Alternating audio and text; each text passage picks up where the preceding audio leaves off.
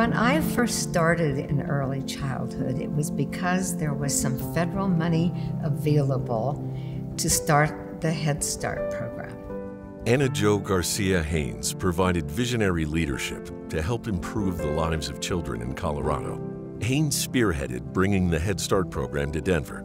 She founded and serves as President Emeritus of Mile High Montessori Early Learning Centers, Denver's oldest and largest provider of subsidized quality early childhood care and education, serving low-income children and families. One of the things that came from the Head Start program was to help parents know that they had a voice and they could speak up. Their voice said, "We want a Head Start. We want to be able to go to work. We want to be able to take care of our own children." We quickly gathered everybody to come together and say, okay, we're going to make sure that we can provide childcare.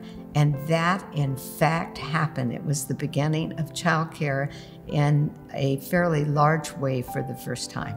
After we got Head Start going in the way we did, they began to talk to business leaders across the country and pulling business leaders together here in Denver. So Pat Hamill stepped forward. People were interested in saying, what can we do about this? And, how can we get going? Pat is founder and chief executive officer of Oakwood Homes, LLC. Mr. Hamill founded the Build Strong Foundation, which focuses on early childhood education, along with workforce development. My initial impressions about Pat was that I think I never saw him without a smile and his sparkling eyes. I mean, it was like, I'm anxious to know what you have to say. And we got to talking and he said, well, what do you do? And I said to him, well, I work with the youngest learners. And he said, well, I'm interested in education across the board. And he said, but I want to know a little bit more about the younger learners. He said, I don't think I know that much about that. And he said, so how can you help me to learn more and be a part of what you're doing? It sounds so interesting and so important.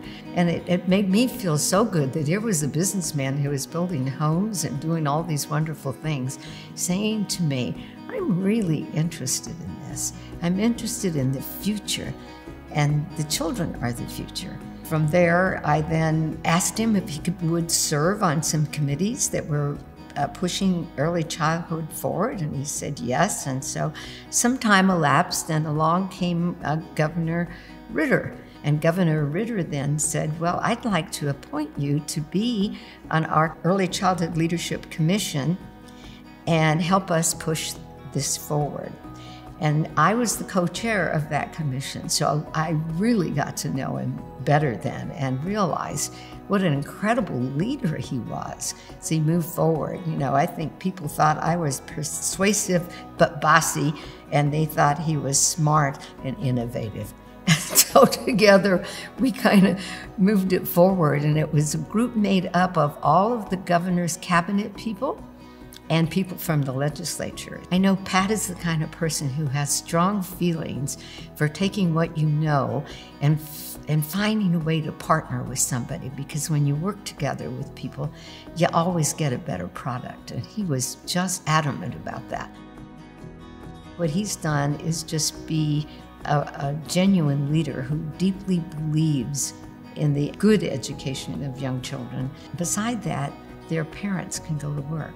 And he took time to find out how much money early childhood produces in the economy, and further, how much it keeps kids from going backwards in school and how that saves money.